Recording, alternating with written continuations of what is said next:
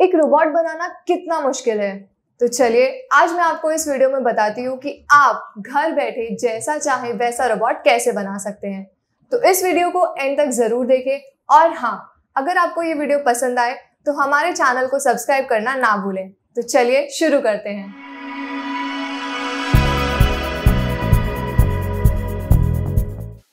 एक robotic system बनाने के लिए जो सबसे इंपॉर्टेंट चीज है वो है आइडिया, यानी कि रोबोट का कंसेप्ट। इसका मतलब है कि आपका रोबोट क्या करेगा और कैसे करेगा। इसके लिए सबसे पहले आप गूगल पे रोबोटिक कंसेप्ट्स या रोबोटिक आइडियाज सर्च करें। लेकिन रोबोटिक कंसेप्ट को अच्छे से समझने के लिए मैं आपको रिकमेंड करूंगी कि आप यूट्यूब पे सर्च करें रोबोटिक आइडियाज या रोबोटिक कंसेप्ट्स। यूट्यूब पे वीडियोस के थ्रू आपको ज़्यादा अच्छे से समझ में आएगा कि रोबोट्स क्या काम करते हैं और कैसे करते हैं।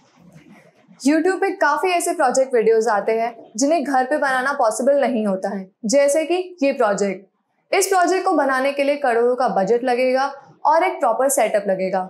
इसके लिए आपको ऐसे वीडियोस ढूंढने पड़ेंगे जिन्हें आप घर बैठे बना सकते हैं। ऐसे प्रोजेक्ट्स के लिए neonprojects.com पे जाएं, मेन्यू में से रोबोटिक्स सेलेक्ट करें। इस पेज पे आपको वो ही प्रोजेक्ट्स मिलेंगे जो आप खुद घर पे बना सकते हैं।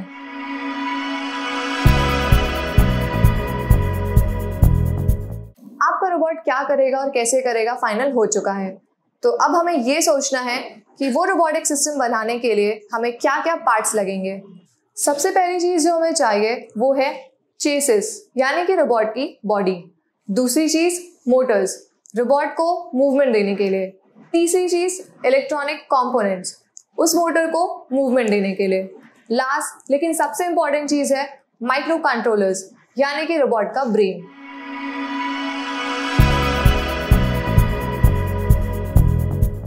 रोबोट बनाने की लिस्ट तो तैयार हो चुकी है, लेकिन ये सारे पार्ट्स आएंगे कहाँ से?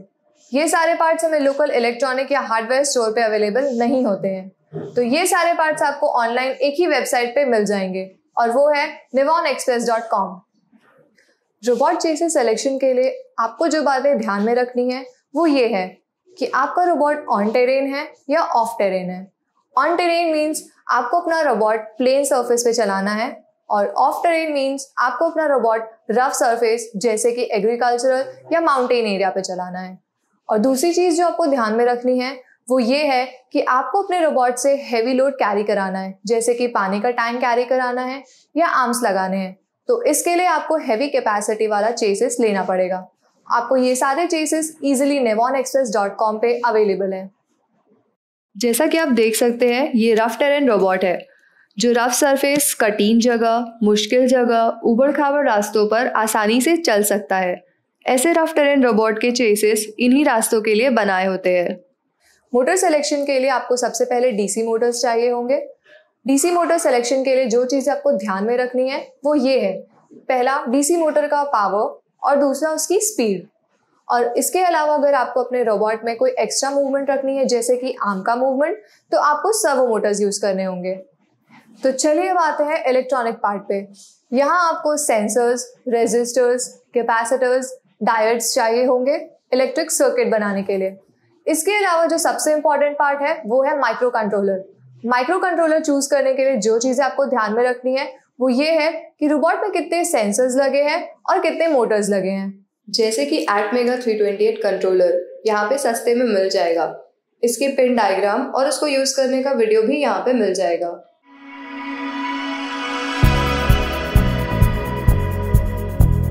पार्ट्स तो आ चुके हैं, तो चलिए बढ़ते हैं डेवलपमेंट प्रोसेस की तरफ। सबसे पहले हमें पीसीबी पे इलेक्ट्रॉनिक कंपोनेंट्स की सोल्डरिंग करनी है। उसके बाद हमें रोबोट को पीसीबी से कनेक्ट करना है। उसके बाद हमें जैसे रोबोट का फंक्शन चाहिए उसके हिसाब से माइक्रो कंट्रोलर्स की प्रोग्रामिंग करनी है।